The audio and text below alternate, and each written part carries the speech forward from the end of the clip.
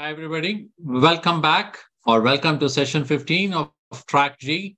So today we have Anthony Algmin, who is going to talk to us about data leadership for transformational change program. So, Anthony, thank you very much for your time. And by the way, my name is Prashant Sautekal. I'm one of the track producers of this conference. And Anthony, over to you. All right. Well, thank you very much, Prashant. And I am going to attempt to share my screen, and we'll see how this goes. All right. Did we achieve victory? I think we did. Okay. See how that goes. All right. I think we're good. Okay. So I have a couple things I have to kind of level set with the content that we're going to talk about here. First and foremost, I don't represent any company at this point. Any of the stories that I tell, any of the things that we talk about today, these are all experiences that I've had, but they do not reflect anything other than my own opinions. So I do not represent any organization. I do not speak officially on behalf of anyone, even my own organization. We'll leave them out of this as well. My company, no, we'll leave that one aside as well. I speak on my own behalf, and I want to relay. And the point of this talk, and what I want to do with this talk, is give you a sense of a different way of doing things and why in a massive undertaking, it can be very difficult to achieve your objectives, even when you know what to look out for. Because I've been around, I've done a lot of things, and you're going to hear some things that I tried to do or some strategies that I had in place to try to avoid common pitfalls. And I managed to find uncommon pitfalls or lesser common pitfalls. And so we'll talk about some of those things, and hopefully it'll provide you some good learning experiences, which it's certainly been for me in this kind of undertaking, this kind of adventure. And I will say that, in full disclosure, I'm no longer part of, in a consultative or full-time employment capacity, the organization which I'm going to discuss some things today. And so I won't share any specific details, but I don't think they're that important, because this is really about the learning journey and about what real courage in an organization is about to do something big. And that's something that I have a tremendous amount of respect for, that we even had the opportunity to do what we're going to talk about today. And so what we're talking about is data leadership for transformational change programs. And what we mean by transformational change programs, we mean something that will change the very way a large business unit works in this case, research capacity, R&D organization, in the healthcare space, we'll just say. So data leadership is really on saying, how do we leverage the capabilities or provide the capabilities of data in a way to drive a fundamental rethinking about the way an organization works? So we're going to talk about some of the things that we intended to do. We're going to talk about some of the timeline in which we attempted to do them, some things that I tried to do in my role in this to help us be more successful, and talk about some of the things that we learned along the way, and where things stand and where things may go in the future, because this is a journey that has only really just begun, not something that has seen its full conclusion. And so let's get into that. Let's see. That didn't work. Okay, that. So what started this for us was this idea that in this organization, it was a very large organization, 50, 100,000 people involved with employees and contractors. And the organization, the R&D organization, had this observation. It was around 2019. This was before I was involved. And they said, we look back, and I think I have to talk about it. It's a pharmaceutical organization. And in the drug development process, as a pharmaceutical industry, if we look back over the last several decades, we're not a whole lot better at finding new medicine. Like when you look at the percentage in the drug development process, drugs fall out of that process, candidate drugs fall out of that process in pretty predictable ways at various stages. So you have different kinds of research and in vitro and silico clinical trials, various stages of approvals. Ultimately, to eventually release a medicine. And the percentages of which drugs fall off and become non-viable hasn't really changed in decades. And this is industry-wide, nothing to do with the particulars of the organization. And they're like, we should be better than this. We should do better than this because we have all this data and all this technology. What use is all this data and technology if we're not getting better at the fundamentals of our business? Seems reasonable, right? So I say, okay, well, what do we do? Is it because the data's bad? Is it because we're bad? Is it because it doesn't apply to medicine? What are the things? And what they decided, what they realized is that, you know what? There's a lot of things that we do with technology, but what we don't do a very good job about is stringing together pieces of information, pieces of insight, pieces of knowledge in a way that allows us to capitalize on previous work or work happening in different pockets of our research organization. Everything is very linear in most pharmaceutical organizations because the scientists have their very specific domain and they do their stuff in that domain. They don't do a really good job sharing across a whole bunch of different areas. And that's something that we can help through data and technology. Said, okay, there may be something to this, right? So we said, what would it take? What might it take? Great ideas. Great ideas come from the notion of, I wonder what it would take to do this, or I wonder if this is possible. And we had some very progressive leadership at the organization. And they said, yeah, I think we can do this. And we said, what we need to do is we need to do something big because you don't partially do something like this to transform billion-dollar impacts, right? And so they said, okay, we think we understand why we're not too good at this. We think there's an opportunity here to get better at this. And we're willing to make an investment to make that happen. So great leadership. Again, this all happened prior to my involvement because I wouldn't have been involved had they not had that kind of vision, right? I was not a person in this industry at all. I just know data. I'd been a chief data officer. I'd done data systems. I'd done technology at every conceivable scale. And that's where I end up coming into the picture later on. But without that senior leadership vision, none of this happens. So kudos to them for realizing that this is going to be a big swing. If we're going to do this, it's going to be a big swing, not a incremental 5% type of investment type of thing. Okay. All right. So couple things though. They said, well, the way we want to do this, and ultimately they knew, that they're going to be making a big investment to make a big transformational change to the way their R&D organization works. To do that, they needed insights from the outside. They needed insights from people who'd been there and done that. And nobody in the pharmaceutical industry had really done that before, quite at this level, really at anything comparable, which again, bold vision, right? So the thing is though, and you may find this in your own organizations in a slightly different way, but I would ask you to consider this, is that there's specialists tied to the fundamental nature of your business, in this case, scientists, that really know science, that really know how the details of the organization's core business work, but they may not have the experience or the appreciation or the ability to really see outside of their own blinders. One of the things that we talked about in this company and the nature of the way a lot of the research scientists work is this idea of a bed of nails. A lot of the people that work in research in pharma have their very, very tight target area of the thing that they understand, in some cases better than anybody else in the world, right? And they go real deep with that, but they're very narrow in that depth. And you have a whole bunch of them all throughout the organization that work in kind of that model. And so the thing is that they go very deep and they collectively cover a lot of ground, but they don't necessarily interact at every level. Maybe at that core organizational level, they come together to some extent.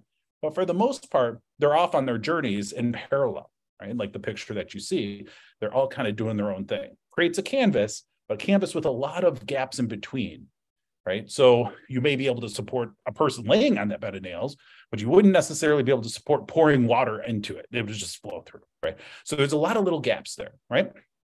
So the other thing is that science is weird. Science is not like normal business, right? You're doing research, you got 10-year product development cycles. You've got things that can take a very long time to come to fruition. You know, in a lot of cases, you have situations where if you are a pharmaceutical researcher and you get one drug that makes it to market and creates something of real value, you're a tremendous success in your career when you've done that.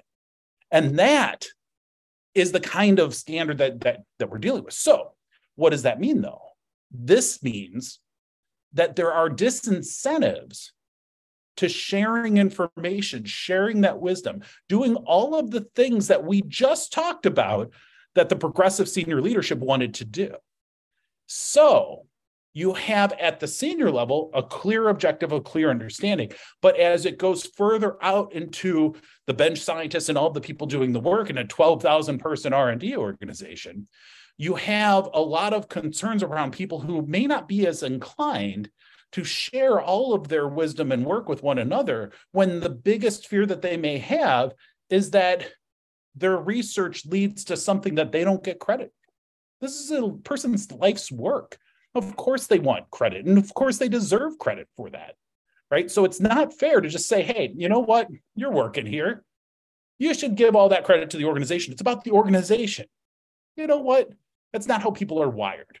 The fact is that people do have personal interests, and those need to be respected, right? So the complexities of why some of the things exist the way they do are not irrational, but they are challenges, right? So we want to start changing that. First off, we have to understand it. Second off, we have to appreciate why it exists and why it's important. We can't just say, forget that. That doesn't matter. We've got bigger, important things to do. No, not with the scientists you currently have, because they're going to leave if you don't respect them and the work that they care about in their life's work, right? So it has to fit together, right? So on top of that, there's a lot of just basic skills that scientists don't necessarily understand what we've been talking about at a CDOIQ event around all of these norms around business data and sharing data and data governance and all these things that we love to talk about, data. You know, they're focused on science. There's data involved, but data sharing is a secondary consideration at best, if it's even in the realm of something that they would consider, right? So that's that. Additionally, scientists, doctors, medical professionals, anybody really who is a deep functional expert in something that most people don't understand, tend to not like when other people, businessy people or consultants come in and say, hey, you should do a bunch of different stuff. Like, what? No, not interested, right? And so there's that. And you know what? That's not irrational either, because a lot of times the consultants in various contexts have come in and been like, here are a bunch of ideas because we got to get paid. You know, they're not even good ideas a lot of the time. So what's going to be different about this time? Scientists are like, we'll just keep doing what we're doing, right? And so it's not irrational, but it is important to recognize that these are things that you're going to have to contend with. Maybe it's not scientists when you're in your business doing this, but it's going to be somebody. Somebody is going to know something that's so tied to the core of the business, and they're going to be resistant to anybody coming in who doesn't understand that stuff. You know, especially when you're dealing with highly specialized things like doctors and scientists, PhDs all over the place. They're really smart, but sometimes that smart can also create additional blinders because of an unwillingness to see that bigger picture. They're so focused on what they know, right? So in our case, in this story, we are contending with a group of folks that have an above average resistance to change, right? And so in this case, we understand the circumstances, right? Industry-wide, we're not doing as good of a job as we think we should. We have a big goal put forth by senior executives who have said it's time to do something big. We have a broader community of folks who have at least average, probably more than above average resistance to change, right? Okay, so challenge accepted. So here's the deal. This all started happening right about at the time, you may have heard of this thing that was called COVID, this pandemic that went around in 2020 or so. And that amplified the importance of all of this very quickly. And so to the credit of the senior leadership, they had already embarked on this journey, but I think the pandemic really amplified the confidence and the importance and the urgency of making this possible, making this real, right? And so the timing of it was such that it made a lot of people like myself think about, okay, what's important to me in my career, my family, what I'm teaching my children, what I'm doing with my time, especially in the context of a global pandemic. And that will come back around in a moment. So our goal here, just to be clear in what the objective was for this massive transformation program, our goal is to overhaul a 12,000 person research and development organization with a roughly $6-7 billion annual investment. You know, how do they work with technology, data, with each other, and ultimately double that efficiency, double the productive output from it? So when you're doing then, the thinking about, okay, how do we, like, literally the goal is like, how do we bring all of the data in this organization? It's a lot of data, right? A lot of data is involved with pharmaceutical research, right? And so how do you bring that all together and help people start using it in incredibly different ways than they've done in the past? Okay. Well, the hardest part in all of this is trying to teach 12,000 people who are highly resistant to change to do something different. That was clear from the beginning. Like technology, blah, blah, blah, data, blah, blah, blah, blah. You know, getting a bunch of scientists to get on board with massive change, gonna be the hardest part. Clearly the hardest part. Nobody disagreed with that, right? So we get that. Now, that's not to say that building the technology system was going to be simple. That is not going to be simple. That is going to be challenging. We were setting out on a mission where some of the technologies we needed didn't exactly exist, certainly didn't exist or hadn't been proven at the scale in which we were going to need them, right? So we realized, like, yeah, big swing, right? So building the technology program, the platform to handle all of this demand that we were trying to generate through a bunch of scientists being asked to do something wildly different, we knew that was going to be no small task as well. And that's really where my role comes in, is to help lead the charge in developing that technology platform, the bones upon which everything else would be built.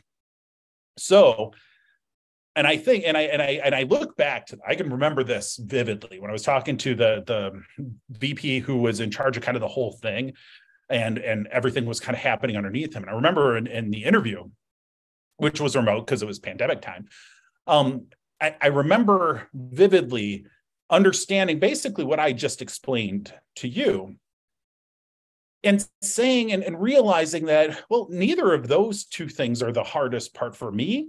Because I get, like, the 12,000 people changing their behavior. Yeah, that's the hardest part. That's not my job, right? So that's the part that I'm like, okay, well, that's a bigger collective effort. Yeah, well, that's going to be tough. But building the technology parts, that's not even the hardest part of my job, right? My fear, my concern was, once you get to that kind of scale, the real tough part isn't the data, isn't the technology to support the data. It's all the context around it. It's all of the metadata. It's all of the, where did this come from? The data lineage, the provenance, where and why is this something I should use? How do I navigate all of the mess that we're going to create, all of the data that we're going to bring together in one system? Like, it's one thing to bring all the data together in one system. It's a whole nother thing to have people be able to find it and use it productively. We're asking all these scientists to do exactly that. We better give them the tools to make that happen. And that was the thing that's terrified me in what we were about to do. Because, and actually, this is a week where you've heard not a little bit about AI, artificial intelligence, and certainly something that's just mainstream, top of mind for everybody right now. The robots are going to take over, right? And so one of the big challenges with AI, as we're all pretty familiar with, is throw something to ChatGPT, get a random bio. Good chance half of that bio is completely wrong. Problem is, can't tell which half, right? It all sounds pretty good. Generative AI is really good at coming up with things and asserting that it sounds, making it sound really good, making it sound true. Where it struggles is saying, this is why this is true. This is where this information came from. And it's not a simple fix, because think about, what is AI? It's like this massive inference engine that puts together a bunch of stuff together. We can't even read the code behind it because there's no code behind it. It's literally black box. You can't understand it because there's nothing to understand. It's made all of these connections, and there's no way for a human to dive into those connections and say, well, that one's right, that one's wrong, that one's right, that one's wrong. It doesn't work that way. So solving the provenance question for AI is way more difficult than getting AI to work in the first place. It's easy to get AI to churn out a bunch of crap. It is not easy for magically having AI turn out something that's actually correct. Right? So there is a parallel to what we were trying to do. And this is the problem, is that you bring in tons of complexity. And if you do not have your head around the context and helping people have the navigational tools and the things that they need to self-guide themselves, then you're going to do one of two things. One, you're going to give them a system nobody uses. Welcome to every data lake ever. Or you're going to have to handhold them through it all the time, and you're going to be a huge bottleneck, so nothing's ever going to happen. Because you're never going to have the resources to shepherd 12,000 scientists one by one through the big mess you created, right?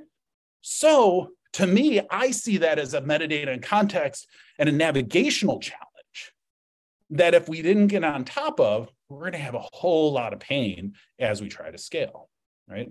So this leads to Anthony was like, yes, I'll take the case.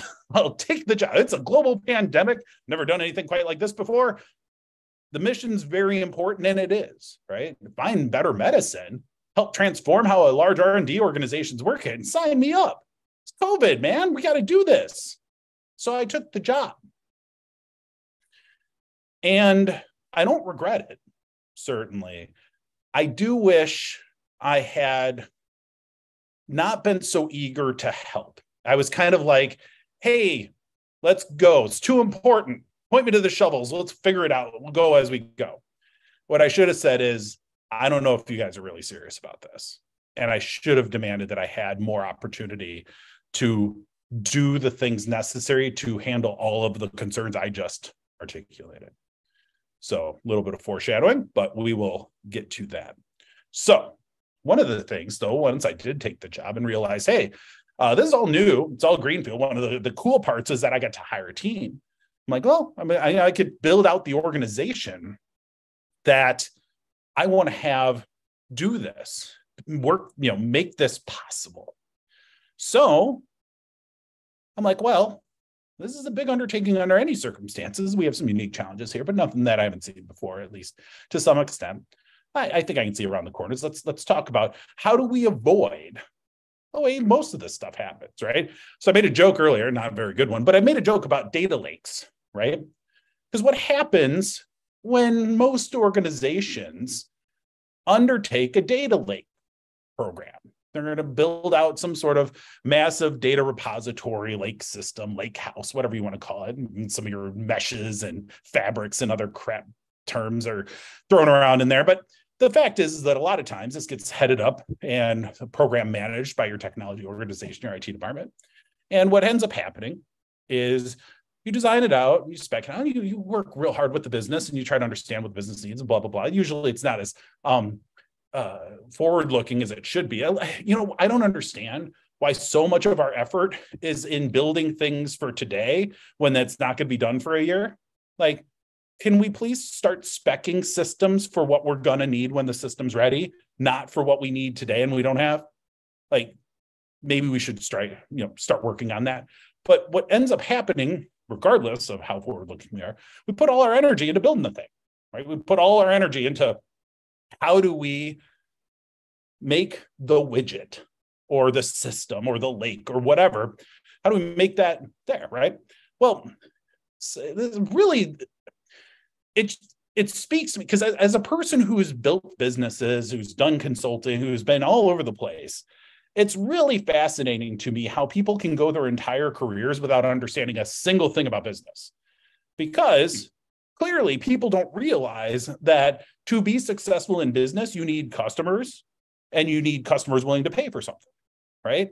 And that's true in any industry. It's not just, regular business, but like even government agencies, like they have a limited budget, they have to get tax money, they have to appeal for funds, blah, blah, blah, right? But a lot of the time we don't think about if we need customers and we need people that are willing to invest something in us for delivering this, maybe we should make sure that they know this is a thing. Maybe we should make sure that they know that we've built this. Maybe we should ask what they think if what we're designing would be useful to them or not in a year. Maybe we could learn from some of that, right? But a lot of times we're just too focused on building the thing as it was spec'd, however it was spec'd, right? So we put all our energy into building the thing, right? And that could be 6 months, could be a year, could be multiple years. It really just doesn't matter.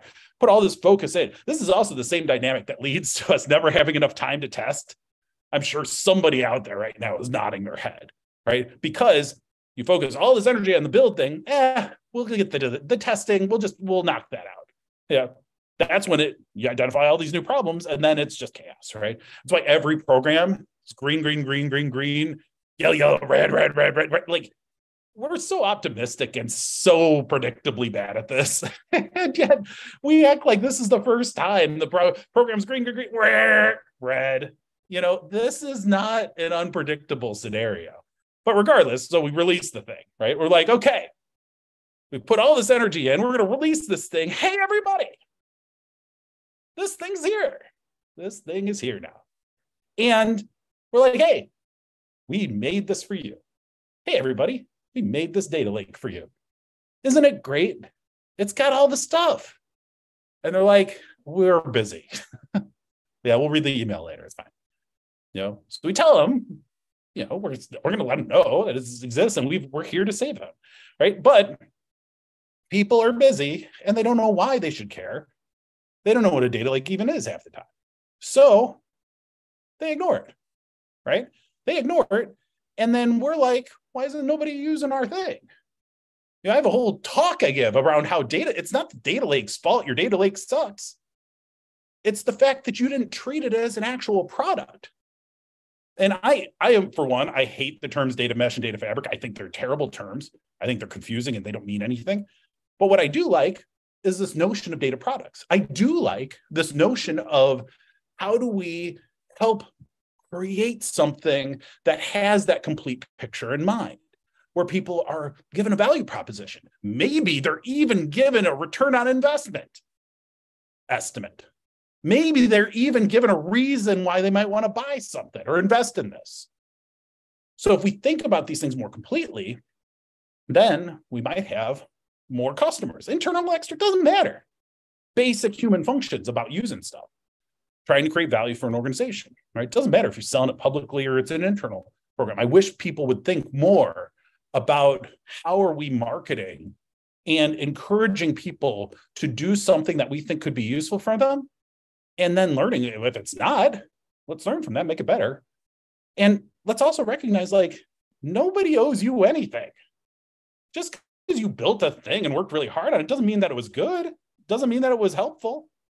You need to meet them where they are. So it's about understanding and then giving them something that they can really put into use. So I knew all that.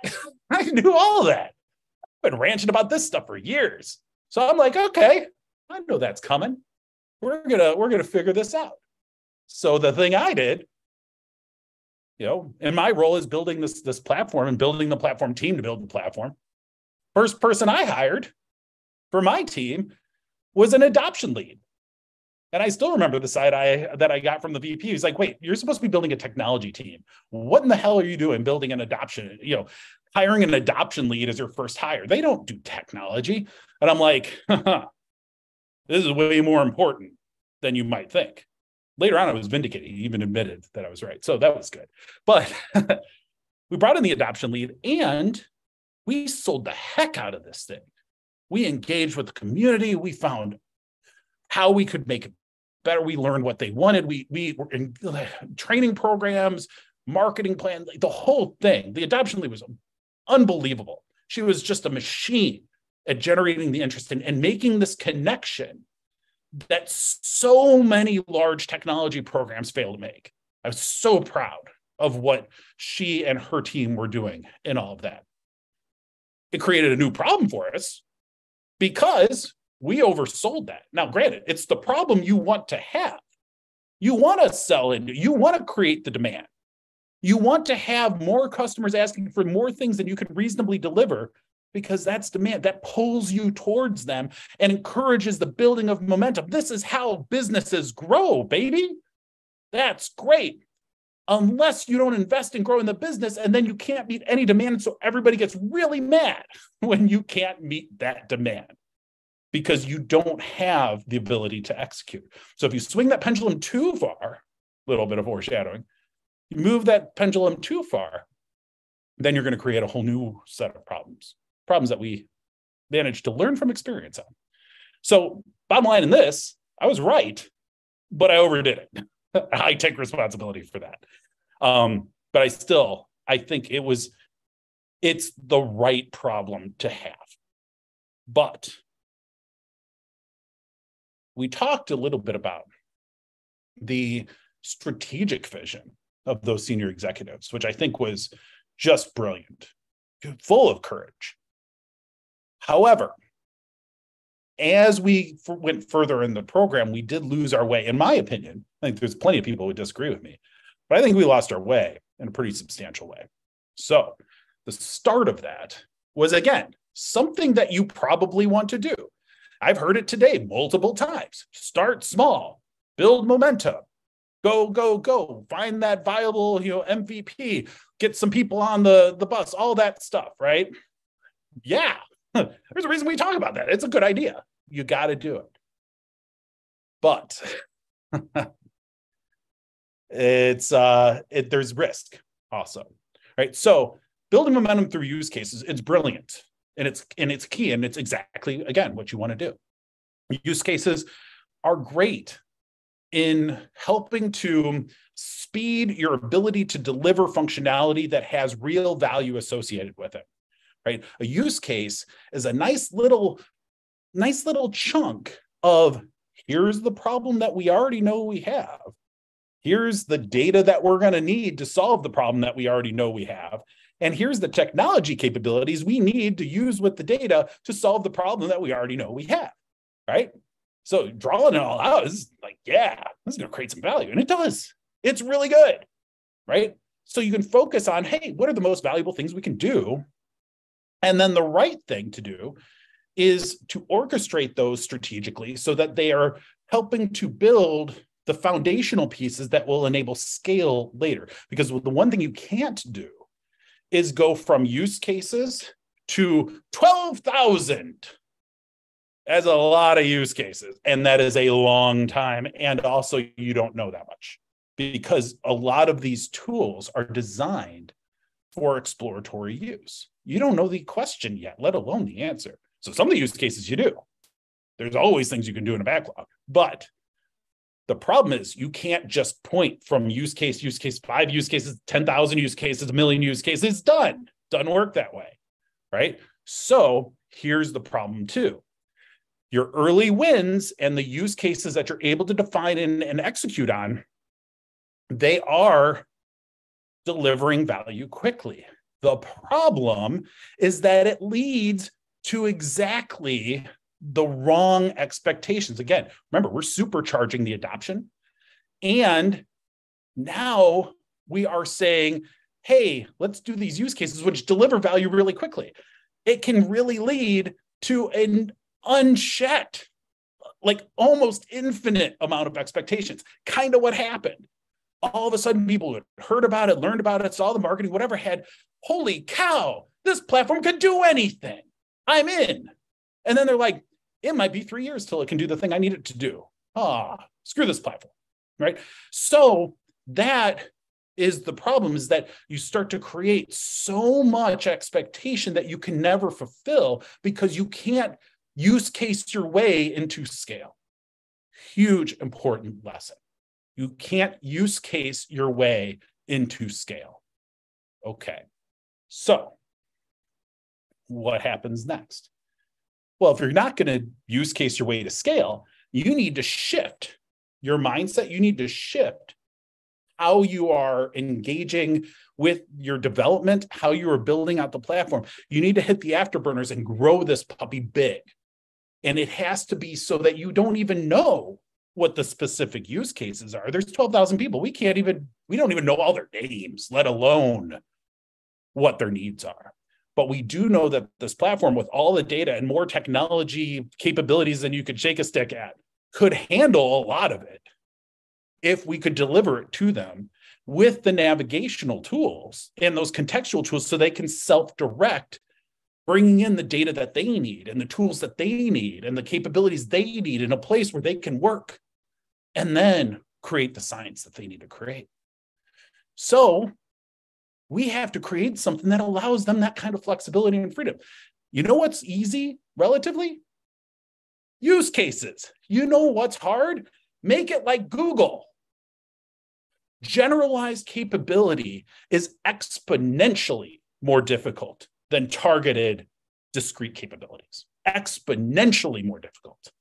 So if you've established the expectation that you can just knock out these use cases over and over again, not only are your customers going to have the wrong sense of what's possible, in what time frame, at what cost, but so is your business sponsors. So are the people who are leading this charge. The senior executives with the big picture vision, super pumped.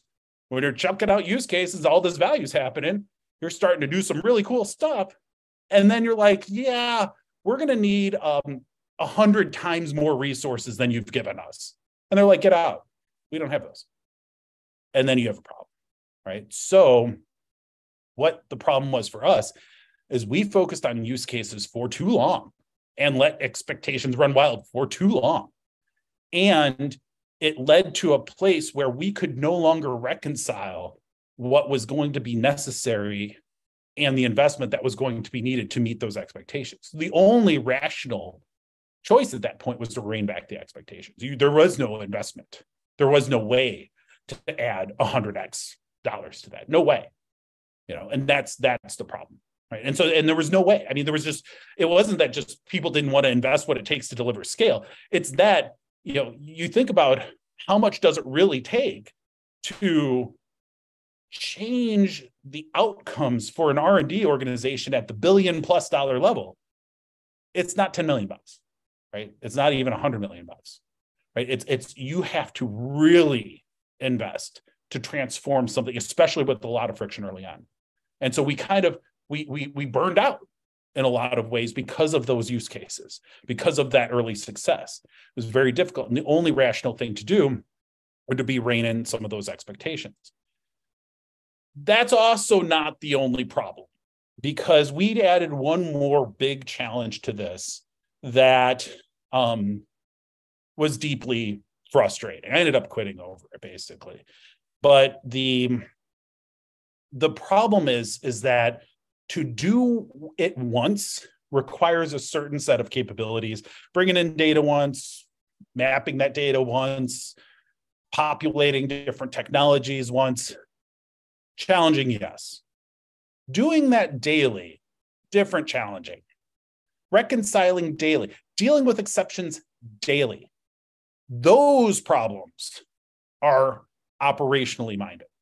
Those are things that require a lot of staff, a lot of work, a lot of sophistication, and a lot of maturity in what you're building. And if you don't have, during the time when you're focused on use cases, the discipline to build out that capability set, you're going to have problems. And when you move to a place where all these unchecked expectations, like, hey, that data is 2 quarters old, can we get some new data? You're like, yeah, that makes sense. We should give you that new data. And then the developers are like, oh yeah, you can't refresh that. Why can't we refresh that? Oh, because you said you didn't want to. So we didn't build that in. Who said that? Oh, the people that were responsible for designing it. Okay. Because there were bigger, important things. But the use case didn't include the ability to refresh, so it didn't get built. Right. So those are the kinds of things that happen constantly when you are trying to take what was initially prototyped through use cases and that initial run. You can only sprint so long until you have to really hit a pace that can be sustained.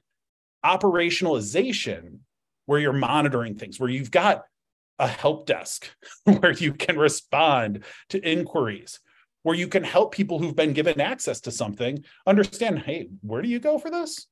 When you're building out new training, when you're building out new explanations and you're continuing the efforts of the adoption side, because you want to continue to build that interest, right? And if you're not able to take on the role of operationalization, don't build it in the first place, because you're going to only hurt that reputation over time.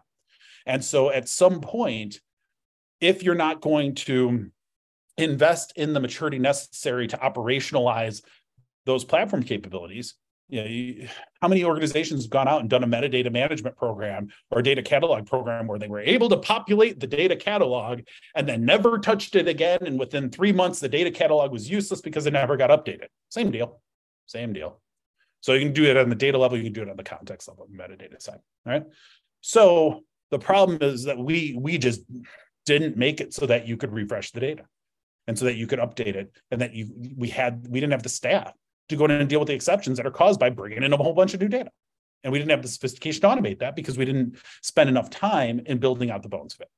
And so that we ran too fast and we couldn't continue with the expectations that we'd set for ourselves.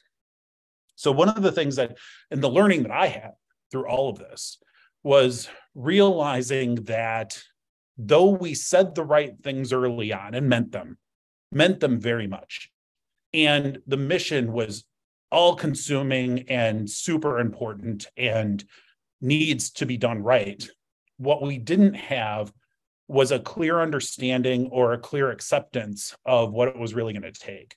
Or, we were so motivated by the mission that I don't think anyone really, and including myself, I consider this a personal failure more than anybody else's. I didn't go out and really champion the fact that we were going to not be able to sustain this, because it was clear. It was clear as we said, hey, let's scale with more use cases. As soon as that was happening, we should have known, hey, we don't have the empowerment to do the things we know we need to do that we've been fighting to do, yet we're accountable for making them happen. There's no way in that kind of imbalance you're going to be successful. And I can point back to things that I did wrong from the time I took the job that I wasn't really thinking were as important as now I look back and say, yeah, I really should have fought for that before I agreed to take the job in the first place. Because that's the time when you have the most negotiating leverage, because they realize, hey, you have a skill set that you need to do. Nothing worse than being brought in for a job where you have the skills, but you don't have the resources, and there's no way you can gain them. And so, that lack of balance between empowerment and accountability is really one of the most important things to take away from this. We brought in the experts. We brought in a leadership team in my platform work that was good and that knew how to do this. But again, we didn't have enough people with the shovels. We didn't have enough people putting in the sandbags. We couldn't do it at scale. We could tell you what you needed to do, but you could only do so much with some dollars and some consultants who didn't really understand why they were being asked to do different things, and that led to a bunch of poor design choices. And that fell to me. That was on me. So, I think that too. I think we also suffered from the scientists knew what it needed to do functionally, but we didn't have enough focus on the real work that it took. I think about, everybody knows, one of my favorite business books is The Little Red Hen, right? And everybody knew what the bread should taste like. Everybody knew what the bread should look like. nobody knew how to do all the steps to get to the breadth. And the people who did know couldn't find a way to fully articulate that. And so that was a lesson that I learned in this was, that's on me for trying to do the best I could with what I had versus saying, we can't do this with what we have. And I wish I had, because this is not the failure of the organization. This was the failure of me. Right. And so I think too, there was some warning signs. There were a couple of canaries in the coal mine in that there were very few interested in some of the things that I was talking about. They would nod their head, but they didn't really see the importance of having, metadata, context, the core data management capabilities. Data quality seemed important to people, but they didn't understand what we have to do to make data quality actionable. And again, I take it as a personal failure that I wasn't able to deliver that because I wasn't able to get that message across. And I think some of the reason I couldn't ties back to how I came into the position, and my eagerness ended up hurting me because I wasn't willing to stand my ground and have the toughest decisions because the mission was too important. I wasn't going to fight fights I couldn't win, but maybe I should have. So those are things that I think about now. And I want to at least relay as best I can, hey, these are the things that you may encounter and that you probably aren't going to hear about in these sessions outside of this. So trying to do that. So one of the things, just kind of putting a bow on it before we get into questions, in the early days of the program, everybody said the right things. We were all very united. And still the people that are still working on this program hasn't gone away. But I think they've had to, realign some of those expectations. But in doing that, and in the importance of it, especially in the context of a global pandemic, recruiting was pretty straightforward. It's like, hey, you want to come get in the fight? That's why I joined. I wanted to help during a pandemic find better medicine. There's no more important mission than that. And that's great. The marketing worked. We got a great team. Those of us from the outside, for people who didn't have that pharma experience before, we're thrilled to be able to help in this kind of way. But when we looked at what the stated objectives were, doubling the efficiency of a $6 billion R&D organization, and you look at the numbers behind it, you're like, wait. I don't know if we have the right investment here to achieve those goals.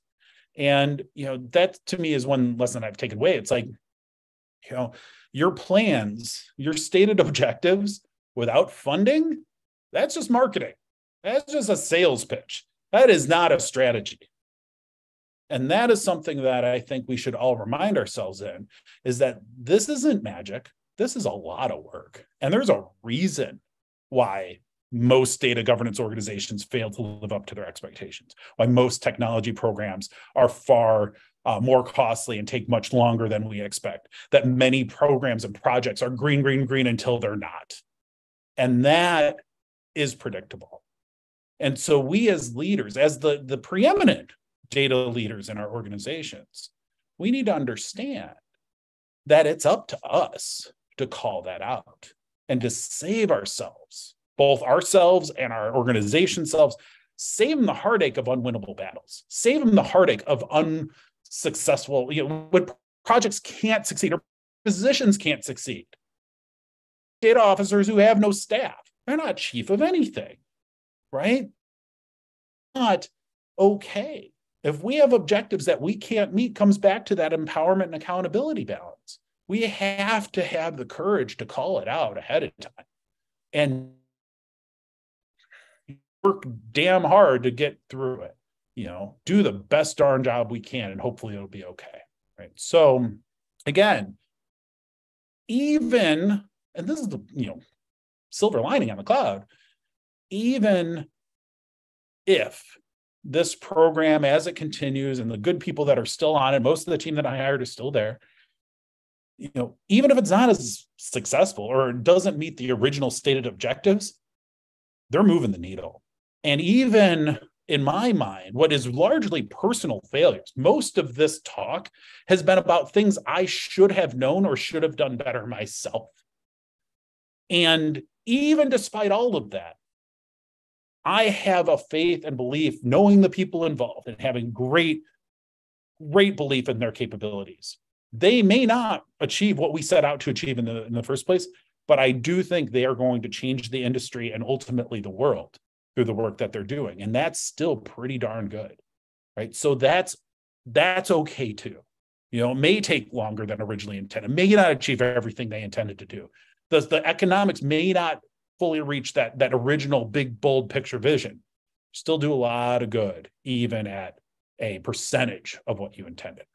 And so with that, final slide before we get into questions, a couple key lessons. It's very difficult, maybe impossible, for a small team of outsiders to successfully change a large organizational culture, even when you get brought onto the inside. Sometimes I think it's actually harder when you're brought into the inside, because at least if you're hired in as a consultant, they'll listen to you, and that they will appreciate the scarcity of your knowledge. Once you get brought onto the inside, it's really, it's kind of cliche, but it's true. You bring in these experts, then as soon as they take the employee badge instead of the contractor badge, as soon as they're employee badge, nobody listens to them anymore. I certainly felt that way, whether or not it's true.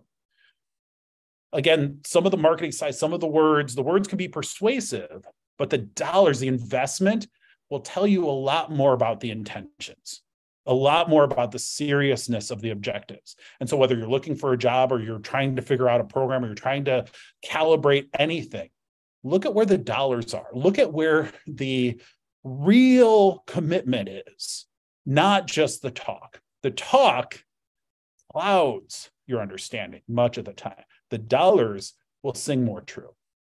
And then again, as I mentioned, the semi-successful programs can still accomplish incredible things.